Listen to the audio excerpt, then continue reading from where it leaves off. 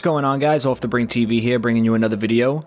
This time, the My Career Tutorial Series, Episode 5, Defense. So, a big issue with, I guess, Superstar and Hall of Fame is losing really badly, and the other team or the computer hitting a lot of their shots. And I can tell you right now that a reason for that is because of poor defense.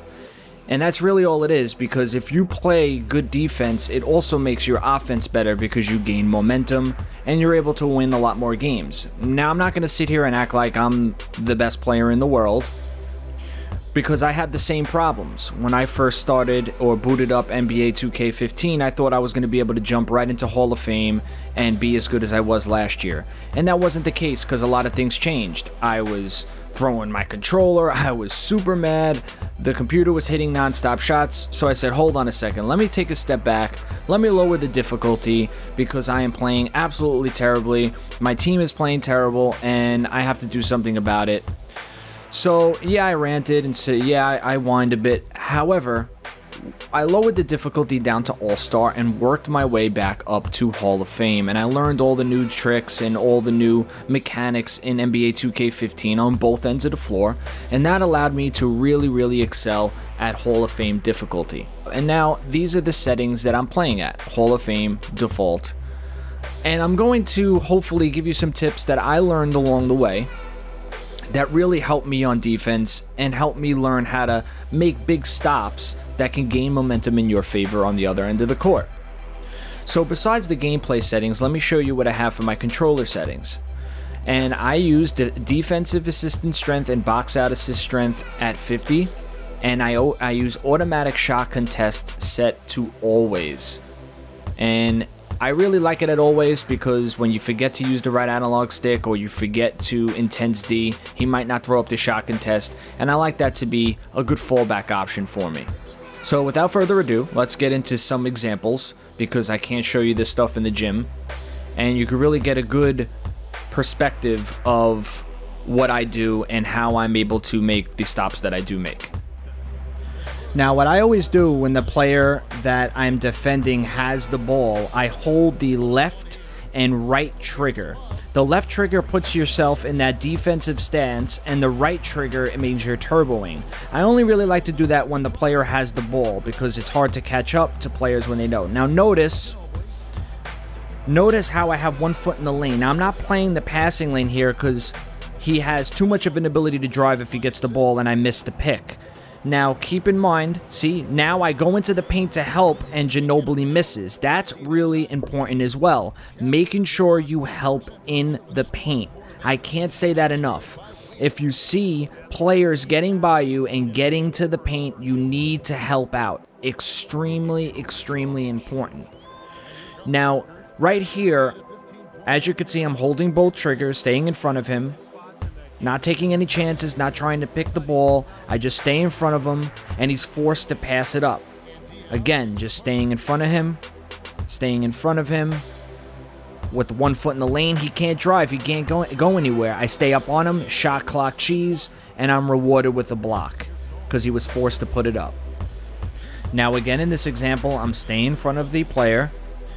Noah gets the ball, but notice how I didn't chase after who I was defending. I helped double team Noah, forced him to pass it, and now it's running down the shot clock. They're going to be forced to force a shot, and they were, and it was a miss.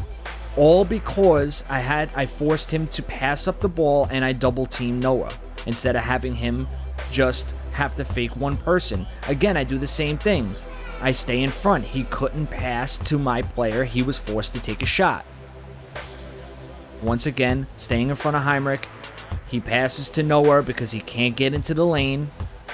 Now watch what happens here. See how I had one foot in the paint? Perfect example. If I was playing the passing lane there, it would have been a drive. But because I was in the lane, he was forced into my body and wasn't able to make the play. Right here is just a quick example of knowing when to play the passing lanes. As you can see, I stay in front of who I'm defending, making sure he can't get him the ball. And it forces Snell into a really bad low in the shot clock shot that results in another possession. Here's another example of knowing when to double team. And like I said, very important. Notice how I use my body to shield him from passing back to Snell. If he does, I'll be able to pick the ball or get back on defense. And it results in a missed shot. Really important, know when to double team. Help out in the paint. Right here, again, I play the passing lanes. I start the double team, use my body to shield him from passing in case he tries to pass out of the double team, and it results in a jump ball. Snell, he's not the greatest passer. He's not the greatest dribbler. He doesn't have the greatest playmaking. So I use my body, and here you can see a really, really good angle in the replay cut here. I use my body to shield him from passing to Butler. And this looks a little perverted, but you get the idea. And as a result, we get another possession. We actually won that jump ball, disrupting on defense and causing issues, momentum, breaking momentum. Right here, again, I double team in the paint. I use my body to shield, and as a result, I'm rewarded with a steal, being disruptive on defense and causing turnovers. Right here's another great example of using the shuffle to stay in front of the player. I think it's Heinrich. I stay in front of him well, then I play the passing lanes and forces him to pass in the middle to Gibson, which is a really bad pass because there's two defenders there. It actually almost got stolen, and then I was able to get myself in position for the rebound. But check it out. I stayed in front, forced him to pass it to him here, and then look at that. Because I was in the lane, and that could have resulted in a steal if he tried to pass it over to Heinrich again. But I'm staying in the lane, and I force him to make a really bad pass, almost into Kevin Love's hands. But instead, it results with two defenders guarding the paint, and not the greatest play. Yeah, you want to get it inside, but no, he probably would have liked the teammates to run around a little more and get open. But as a result, forced him to make an ugly shot and forced yet another miss.